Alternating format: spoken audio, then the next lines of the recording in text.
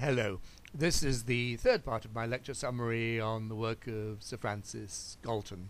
In this video I will cover three topics: Galton's contributions to modern statistics, his social philosophy of eugenics, and his overall academic impact. First, statistics. A key element in Galton's thought was the importance of measurement, and as such he became one of the major figures in the development of modern statistics. He followed the principle that, whenever you can, count. There are many trivial examples of what we might call an obsession with counting. Thus, during his exploration of Southwest Africa in the 1850s, he measured the figures of native women from a respectful distance and found them impressive by comparison with English women. Later, back in Britain, he counted the number of pretty, average, and ugly girls he passed on the street, finding the incidence of pretty girls highest in London and lowest in Aberdeen. Again, at scientific meetings, he counted the number of fidgets per minute in a sample of 50 audience members, reckoning that fidgeting decreased by over half when the speaker was interesting. Statistics came to have a far more serious role when Galton began his extended study of inherited mental differences, which I've discussed in the previous video. His approach here, as with all other problems that interested him, was to find something to count so that he could calculate proportions, compare averages, and then draw conclusions. An important influence on Galton's early statistical ideas was the work of the Belgian astronomer Adolphe Quetelet, who in the 1830s had popularized the value of studying averages as a means of understanding the natural and social worlds, and shown that variations of variables such as the height and chest sizes of specific human populations followed the normal distribution of a Gaussian function or bell curve. Thus, for example, a few French conscripts were very tall and a few very short, but most were fairly close to the average. Galton applied and extended this approach to what he regarded as mental ability in his 1869 book, Hereditary Genius. In this he established the mathematical law of deviation from an average, what we now term the standard deviation, as a means of quantifying the expected incidence of a variable at increasingly greater degrees of difference from a population average. In the case of his study, he found that the men he identified as eminent were a small and often interrelated group, and that the incidence of these men was in accord with statistical theory if it was assumed that mental ability followed a normal distribution, that is, that the truly illustrious would be a tiny minority at the high end of the curve. His work on normal distribution also led Galton to invent the bean machine, or Galton box, in which a vertical flow of beans will naturally form a bell curve shape. Galton later established an anthropometric laboratory in which he tested almost 10,000 people for their physical characteristics and mental responsiveness. As he had suspected, these all followed a bell-shaped distribution curve, but he sensed that he would get additional information if he could find some way of measuring whether or not different variables were related to each other, and, if they were, to what degree. This led him to an early form of regression analysis as a means of establishing the extent of the correlation between two variables. The method he hit upon was essentially visual rather than analytical, but still of enormous value. First, he drew a scatterplot diagram recording each individual datum on an ordinary x and y graph, where x and y represented the two variables to be examined. He then joined similar scores with lines, similar to the isobars he had previously invented as a means of identifying weather patterns, and then sought visually to fit what we now call a regression line, which best described the relationship between the variables. Galton then went further, seeing that in one of the relationships he was studying, that between the heights of adult children and their parents, there was what we would now call regression towards the mean. That is, although tall parents normally had tall children and short parents short children, the children were likely to be less tall or short, that is, closer towards the mean, than their parents. Some years later, the British biometrician Karl Pearson, Galton's protege and later biographer, worked out a way of calculating the coefficient of correlation mathematically without the need for a scatter diagram. This was the regression value, R, with correlations varying between 1, a perfect covariation, and 0, no variation whatsoever. And this has remained the standard method of correlational analysis to the present day. Galton's discovery of a means of measuring the degree of correlation has become a central concept in all scientific inquiry, and is an essential and powerful tool for the natural and social sciences. Thus, a strong correlation between two variables indicates that the relationship between them is likely to be causal, one variable being a cause or partial cause of the other, or both being the concurrent effects of some other cause. I will talk more about correlations in another video. Now let's turn to eugenics.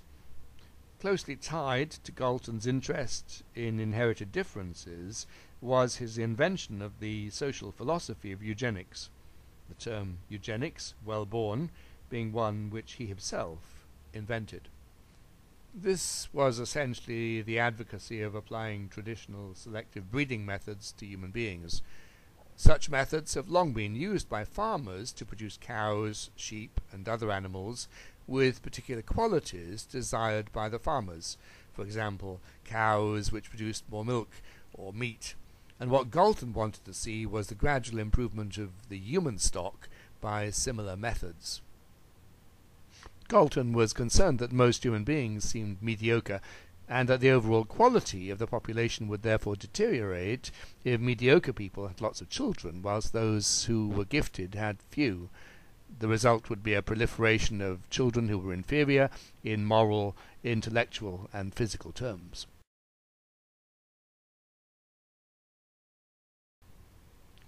Therefore, he believed it was necessary for society to adopt a system of ranking people according to their physical and intellectual vigor, and then offering positive financial inducements to the most able to marry young and have children. At the same time, the very least able people should be discouraged from having children altogether, living lives of quiet celibacy in institutions set aside for them.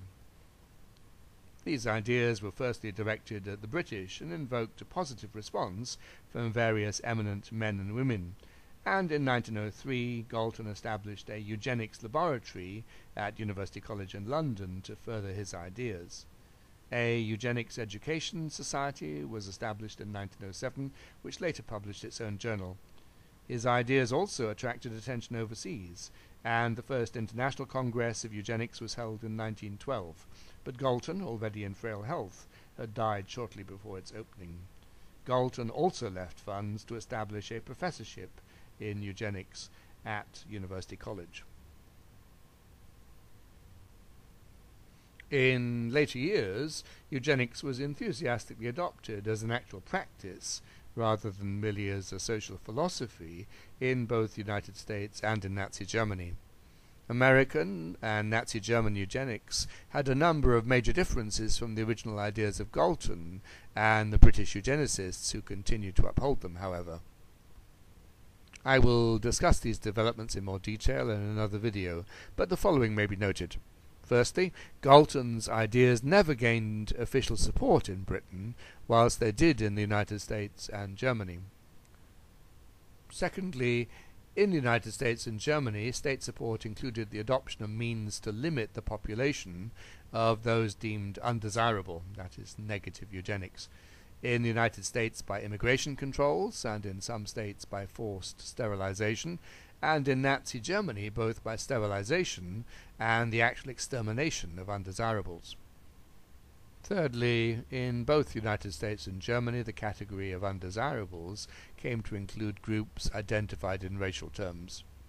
In Britain, by contrast, eugenics was predominantly socially elitist rather than racist in nature. This social elitism can be seen in Galton's belief that Britain should welcome high-quality immigrants and refugees from other lands and grant their descendants citizenship, and that there were individuals of high quality in all national and racial groups. He did think in racial terms, but they were not those of a modern racist. The ancient Athenians were more gifted than modern English, for example, and amongst modern peoples, the Jews, Italians, and Chinese seemed particularly gifted, he thought. Indeed, he opined that the Chinese should be encouraged to colonize Africa because of their energy and love of social order. Finally, turning to Galton's overall impact on the development of psychology, it is ironic that whilst Galton remains one of the most influential influences on psychology of all time, his contributions to psychology are largely forgotten. His name means little to most psychologists and is unknown to the general public. Thus, Galton was chiefly responsible for devising both the research program into inherited individual differences, which has continued to the present day, the concept of mental testing, which has had a massive social impact and continues again to the present day, various related research methodologies, notably twin studies, and the vital research tool of correlational analysis. Galton's role in these contributions is generally not remembered. Instead, his name is readily associated with eugenics philosophy, which he originated, and the later American and Nazi eugenics policies, which served to severely discredit it. In the context of his day, we can note that at a time when Wundtians and others were looking for universal psychological principles, Galton was looking for differences between individuals, for example, in response times, and for relationships between these and other traits and abilities. At a time when Wundt and James were introducing forms of introspection, Galton was looking for objective ways of testing people's abilities. Again, although Galton was the founder of a new psychology of individual differences, his ideas did not come to be represented in a Galtonian school of psychology. In Britain itself, of course, psychology remained largely unorganized, and Galton was the quintessential amateur, working alone outside a university. He did not supervise any doctoral dissertations. Neither he nor any of the small number of British psychologists of the time considered creating a definite school of psychology. Thank you.